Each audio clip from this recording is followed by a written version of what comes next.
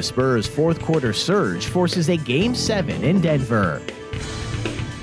San Antonio charters plan large expansion using federal money. And Bexar County contracts with San Antonio to magistrate its inmates.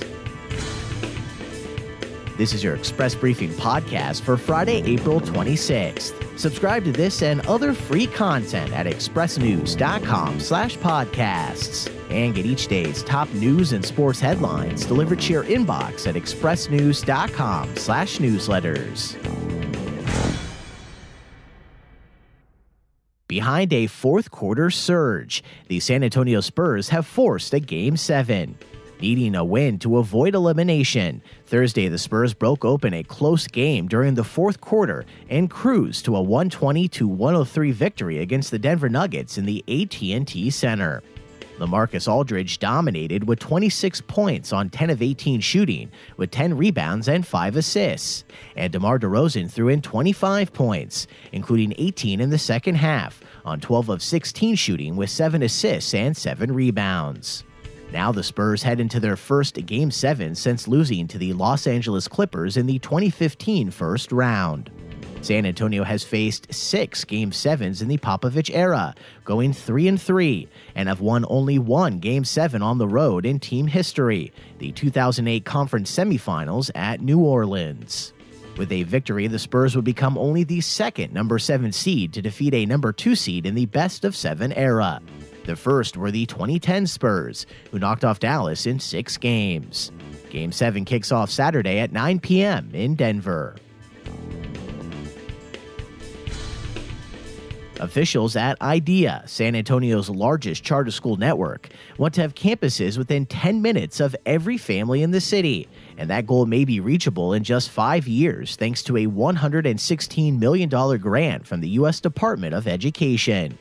IDEA Public Schools received the largest award from a combined $304 million announced this month by the department's Office of Innovation and Improvement, followed by KIPP, which is expected to receive $86 million to expand existing schools and open new ones. Both are heavily invested in San Antonio and plan to open schools elsewhere in Texas and in other states. While IDEA wants to use the money to grow from 22 schools locally to 37 by the 2022-23 school year, the expansion of charters in San Antonio has produced an increasingly vocal backlash from leaders of traditional public school districts across the city that face budget challenges and reduced state funding, and in some cases, enrollment declines. 4 charter school operators applied to the Texas Education Agency this spring to open new schools in the Bexar County area. Applications are still under review for San Antonio Preparatory Charter School, which aims to open on the southeast side, and The Gathering Place, targeting the intersections of Northeast, San Antonio North Side, and Edgewood ISDs. Plus One Robotics, a San Antonio firm that develops software for automation in warehousing and distribution, is adding jobs and workspace after recently rolling out a new product. The company is moving into a facility at Port San Antonio that's more than twice the size of its previous office at the former Kelly Air Force Base on the city's southwest side, and plans to hire around 10 more people this summer, bringing Plus One's workforce to more than 30. Many of the new employees will be based in San Antonio, though some will work at a satellite office in Boulder, Colorado, or from home offices.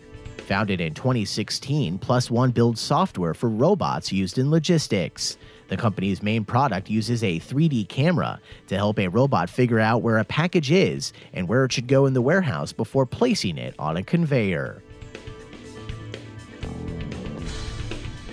And Bexar County commissioners have directed staff to negotiate an 8-month contract with the city of San Antonio to consolidate the system for booking inmates into the jail, relying entirely on city magistrates. While the move approved by commissioners to use city judges in person or by remote video is expected to save the county more than $400,000 annually, the plan is already getting pushback from Bexar County's 10 criminal district judges, who appoint the magistrates who now handle county inmates. A letter signed by all 10 judges raises concerns that only the district courts have authority to terminate their appointed magistrates.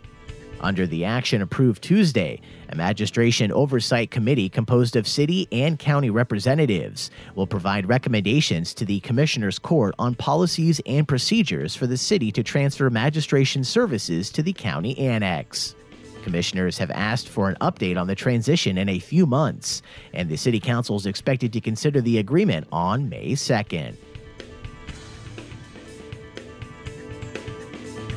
And that's your daily San Antonio Express briefing for Friday, April 26th. Subscribe to this and other free content at expressnews.com/podcasts.